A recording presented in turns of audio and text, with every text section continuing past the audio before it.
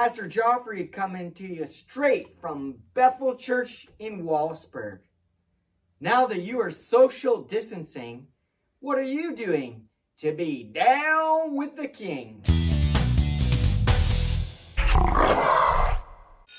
Now that you're off school, have more time on your hands, you're not in a mad rush to brush your teeth, get your hair all perfect, all while you're trying to eat your breakfast and make it out to the bus so you don't get left behind.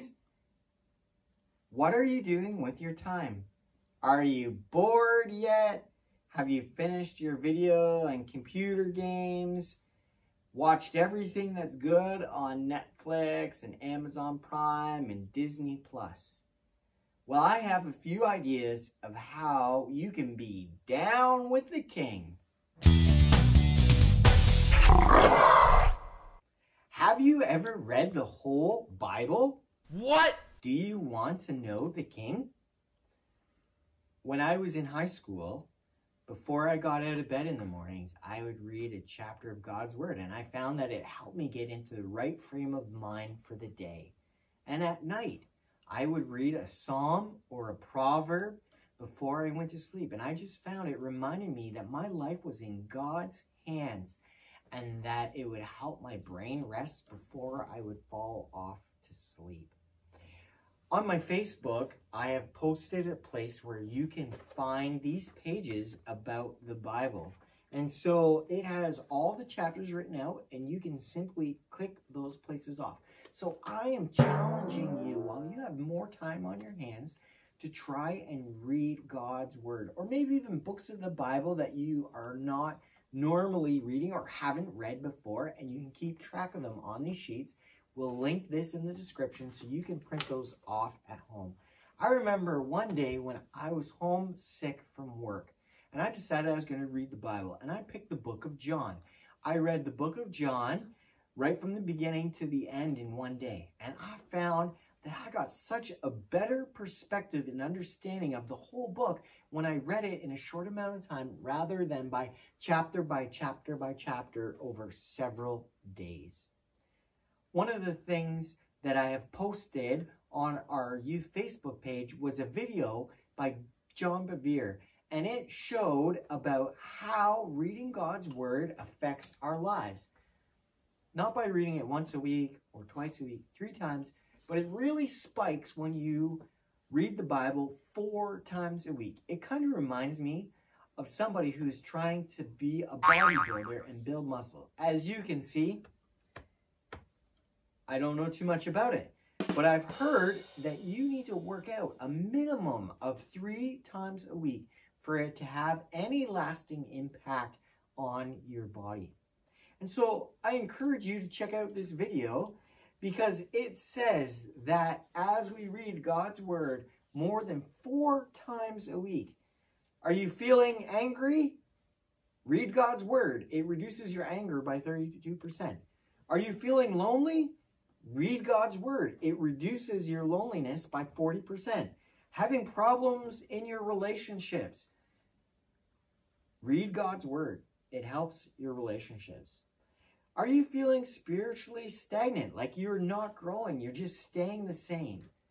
Then you need to read God's Word. Are you having problems sharing your faith? Then you need to read God's Word.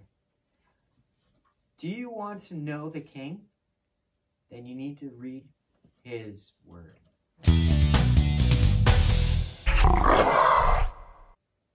Maybe you like watching stuff. Charity and I have found a TV series called The Chosen.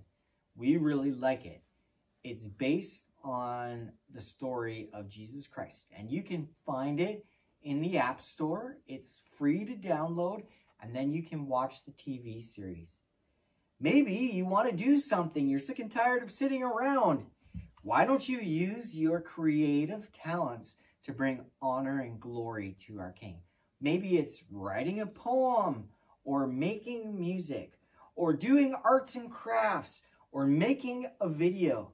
However you express yourself, why don't you use it to bring honor and glory to our King? Maybe you miss your friends from school. Why don't you give them a call? or maybe friends, or I'm sure your grandparents would love to hear from you. Maybe you could be the one to encourage them or even pray for them and point them towards the King. Last way that I'm encouraging you can be down with the King is to pray. Don't forget about the 5-finger prayer. Thumb is to bring praise to God. Like I've been teaching you, our memory verse, God is the only King, the King of Kings and Lord of Lords. Don't forget, you can use that to bring praise to him.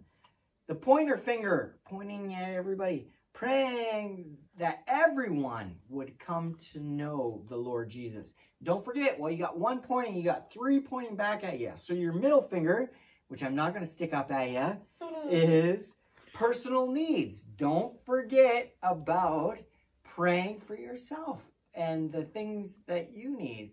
Maybe you're feeling anxious or upset at this time, or your parents are driving you crazy. Don't forget to talk to God about how you are feeling.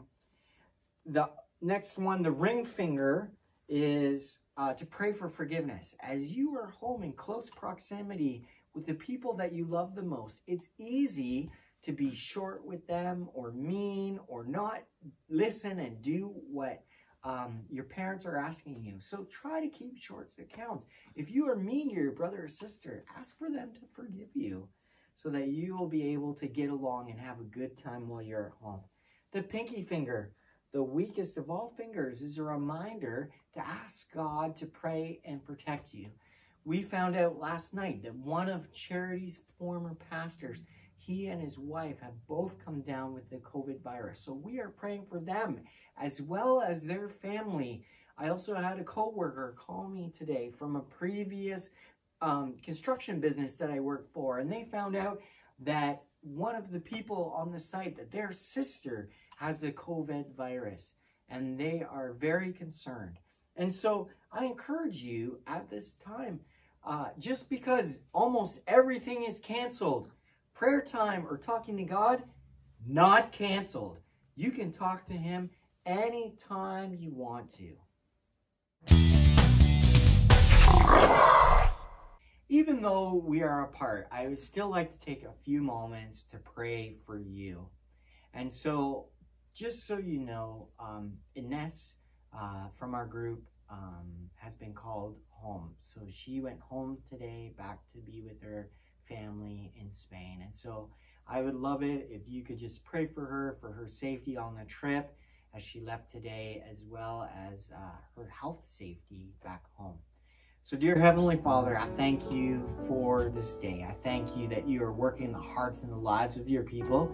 Even though we're going through this difficult time here, you were not caught off guard. Father, you knew that this would happen. And so Lord, I pray that you would help us center our lives and spend this extra time that we have to get to know you more. I pray that we would serve you, Lord. And I pray, Father, for this Charity's pastor and his wife, Father, who have the COVID virus. We just pray as quickly as possible your healing touch upon their lives. Be with their families who aren't allowed in to see them in the hospitals. And so, Lord, we pray for them as well. Give them and the grandkids, Father, knowing that you have them in your hands. Lord, we pray for this construction business where many of the guys have high anxiety because of this person who visited the work site and the sister had the COVID virus. And so, Lord, we pray for the guys who are there today and are wondering if they have been infected or not. So, Lord, we pray that you would keep them safe. We pray for the sister, Father, for a quick and speedy recovery.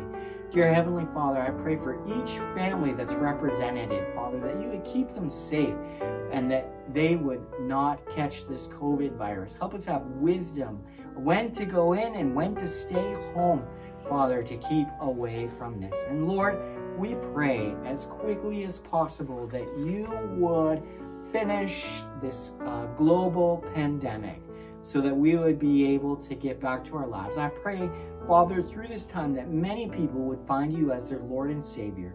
We ask these things in your name, Lord Jesus. Amen.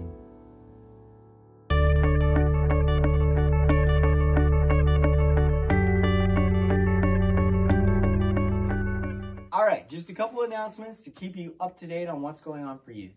I don't know if you've seen the youth Facebook page, but unfortunately, they've canceled Overflow. So when I get more information from them about our refunds, I will let you know. We are going to be following government regulations for meeting together for youth. So unfortunately, if there's no school, then there is no youth. But turn that frown upside down because I'm going to be making more videos. What?